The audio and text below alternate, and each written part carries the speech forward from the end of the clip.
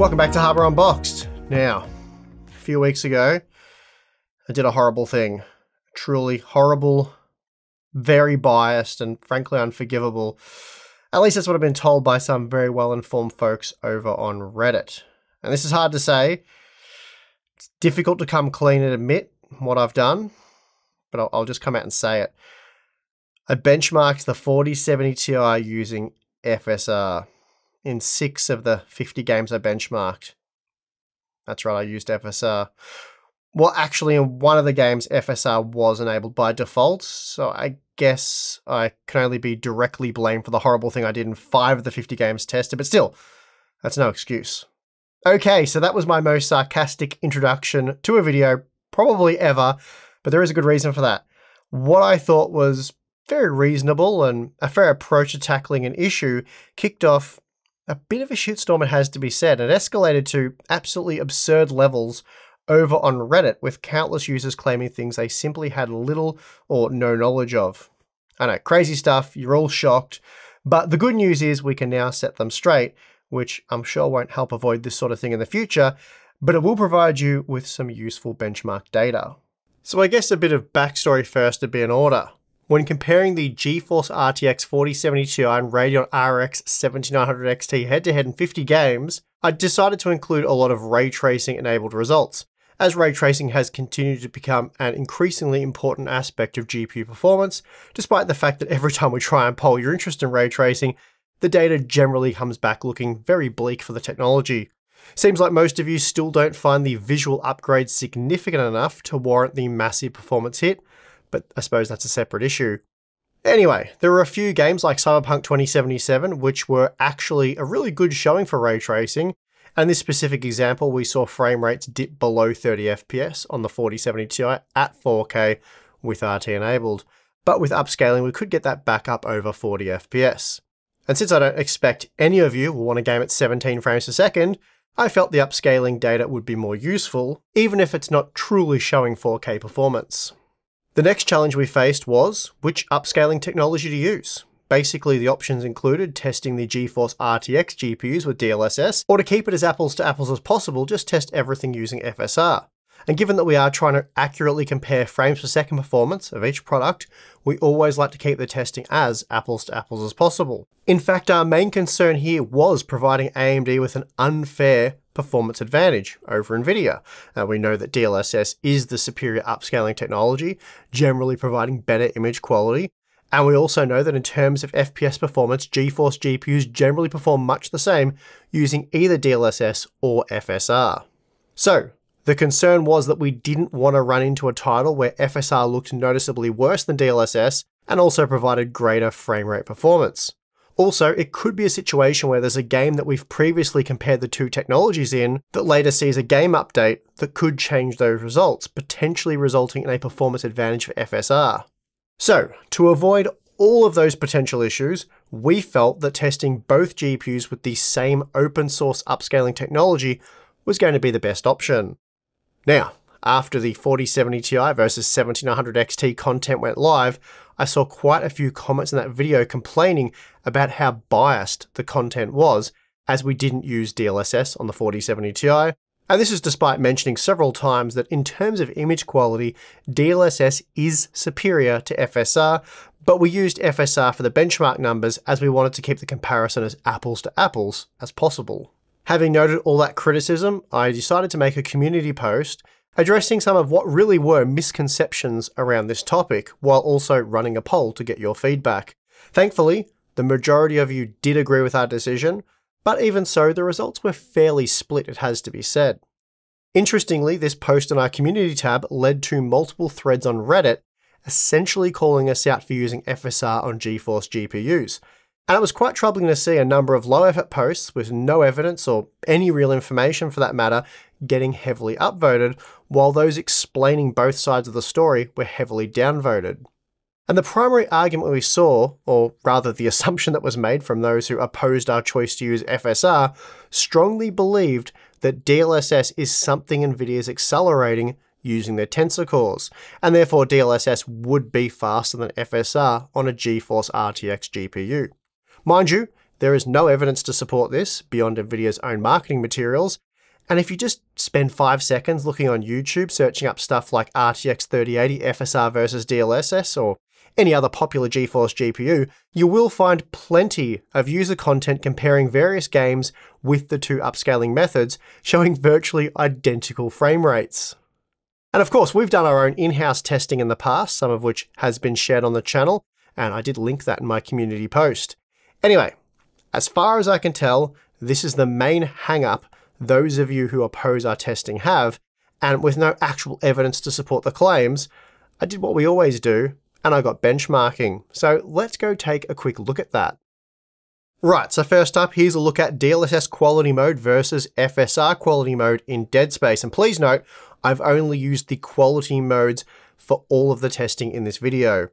As you can see in this example, there is no frame rate performance difference between the two upscaling methods. The 4070 Ti delivered 141 FPS using either technology at 1440p and 76 FPS at 4K. As for scaling, at 4K, the 7900 XT saw a 45% performance increase when using FSR, whereas the 4070 Ti saw a significantly more substantial 73% increase. It's the same story in Call of Duty Modern Warfare 2, and this data here can be verified by anyone with a Radeon and GeForce GPU, as we're using the built-in benchmark.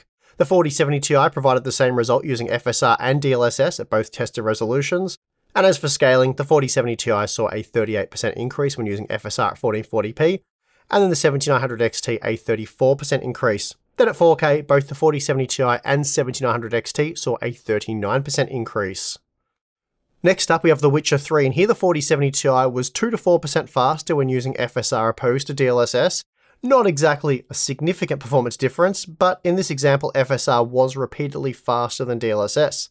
The 7900 XT saw a 49% increase when using FSR at 1440p and 74% at 4K, whereas the 4070 Ti saw a 49% increase at 1440p and then 69% at 4K, so a slightly larger uplift there for the Radeon GPU at 4K.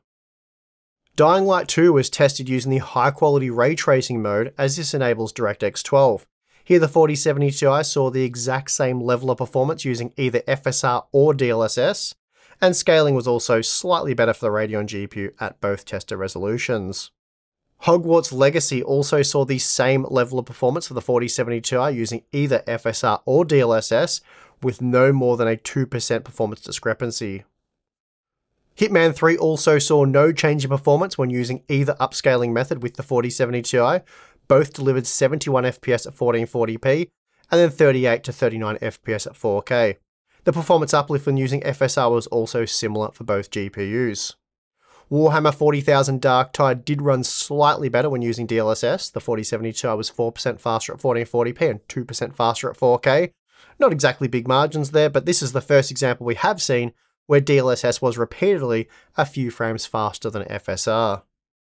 And we also found DLSS to be a few frames faster in Death Stranding, though in this example we're only talking about a 1 to 3% difference in performance, so again nothing statistically significant here. The F122 results are surprising. Here FSR was 11% faster than DLSS with the 4070 Ti at 1440p, and then 14% faster at 4K, and these results were recorded using the built-in benchmark with the ultra high quality preset, and they are of course based on a 3-run average. So in this example, testing the 4070 Ti using DLSS would place it at a disadvantage in the benchmark graph. That said, while I did test F122 with ray tracing enabled in my big head-to-head benchmark, I didn't use upscaling of any sort as the frame rates were already quite high, at least at 1440p. Forza Horizon 5 has a very typical set of benchmark results for us. In short, FSR and DLSS provided identical frame rates. Oddly though, FSR seems broken on the 7900 XT in this title, as we saw no performance uplift when using it. Forza Horizon 5 though has proven to be a very poor title for RDNA 3, so I suspect this is some kind of driver-related issue. Moving on to Spider-Man Remastered, here we have yet another example where FSR and DLSS provided identical results at both tested resolutions, so there's not much more to say here. Atomic Heart, like F122, did see the 4070 Ti performing better with FSR opposed to DLSS. In this example, we're looking at a 4% uplift at 1440p, and then a more substantial 8% increase at 4K. So, whereas the 4070 Ti would have only matched the 7900 XT if we were to use DLSS, it's 7% faster when using the same upscaling method. Last up, we have Cyberpunk 2077, which I've tested twice, once with RT disabled and then again with RT enabled. First, using the standard Ultra preset, we find no difference between FSR and DLSS with the 4070 Ti. Performance is basically identical. And then with RT enabled, we find the same thing. FSR and DLSS resulted in the same level of performance with the 4070 Ti. So from a performance standpoint, it doesn't matter which upscaling method you use in this title, frame rates will be the same. Though despite that, we highly recommend GeForce users opt for DLSS as it does generally provide greater image quality. Well, that was a lot of drama and false accusations over nothing, wasn't it? As we found previously, generally speaking, FSR and DLSS deliver a similar level of performance boost for GeForce GPUs, but we did find a few examples where FSR was notably faster, which is very important for benchmark comparisons. Again, I really need to make this as clear as I can. We are by no means suggesting that FSR is in any way better than DLSS in those examples where frame rates are higher, as the image quality of DLSS is almost guaranteed to be superior. Therefore, GeForce owners should still use NVIDIA's proprietary upscaling technology. The reason we didn't in our graphs though, while still stressing that DLSS is generally superior technology in terms of image quality, which was actually noted by a Reddit user who got heavily downvoted, is because we wanted to provide you with apples to apples data, and I think we've now proven that we did just that. Sure, you can still argue, if I'm going to buy a 4070 Ti, then I'm going to use DLSS, so FSR benchmarks are completely pointless for me. And I saw plenty of people making that exact argument. But as Reddit user Super NanoCat points out, review outlets such as ourselves are looking at relative performance, which is why we often test the way we do. So, apples to apples, as I've said 1,000 times now. Also, as Potential Astronaut 39 pointed out, you're damned if you do, damned if you don't. And that's something us reviewers are all too painfully aware of. And if you think we're trying to please everyone, we're not. That's just an impossible goal. Rather, we are trying to do what we believe is right. We know, for example, if we don't use any upscaling at all, people will still scream AMD shill because DLSS is better than FSR, and they will have somehow convinced themselves that we're trying to pretend DLSS doesn't exist, despite talking about how good it is several times at the conclusion of the very video they're commenting on. We're also damned if we use DLSS for GeForce and FSR for Radeon, as FSR often doesn't look as good and could provide AMD with a performance advantage, as we've just found. Meanwhile, we're also damned if we try to make an apples-to-apples comparison by using the same upscaling technique for all GPUs, as we found in our recent 4070 Ti versus 7900 XT content. Therefore, after careful consideration, we've come to the conclusion that for these big head-to-head benchmarks, we won't use any upscaling at all, something that Dude That Cooks and many others have suggested. Again, this doesn't solve the issue entirely. People will still cry biased because their own personal biases mean you're either with them or against them in supporting the corporation they love. But it does solve an obvious issue for us. We're actually testing at the resolution we claim to be. Testing at 4K with DLSS or FSR isn't actually testing at 4K, and if we're going to claim to be benchmarking at 1440p and 4K, we should really make sure we're rendering at those resolutions. So problem solved, we're dumping upscaling entirely for those benchmarks. As for product reviews, so say a day one review of the 4070 Ti, we will still include DLSS benchmarks there for the specific section of the review that looks at upscaling, but we're going to dump upscaling from the big benchmark videos. So there you have it, all sorted then. I will just say that it would be nice if we could have better discussions about this sort of stuff. Just because someone has a different opinion doesn't mean they're instantly morally corrupt. They just have a different opinion. They might even be wrong, but screaming shill from the hilltops isn't going to help solve the problem, and it certainly doesn't strengthen your position. It's also good to have some supporting evidence to back up your arguments, because relying on marketing material from beloved corporation, not a great strategy either. Anyway, just some food for thought, I guess.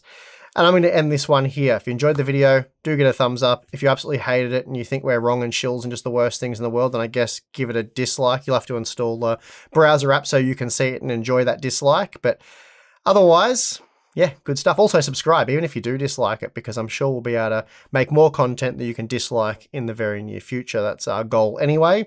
You can also support us over at Floatplane or Patreon. Sign up to either one of those things will give you more Hardware Unboxed goodness, access to exclusive live streams, our Discord server. That's a cool place to hang out. Behind the scenes content, Q&A. It's a lot of cool stuff there, so check it out if you're interested. But if not, that is perfectly fine. And whether you liked the video or disliked it, hey, thanks for watching this far. Good stuff for us, and I'll see you next time.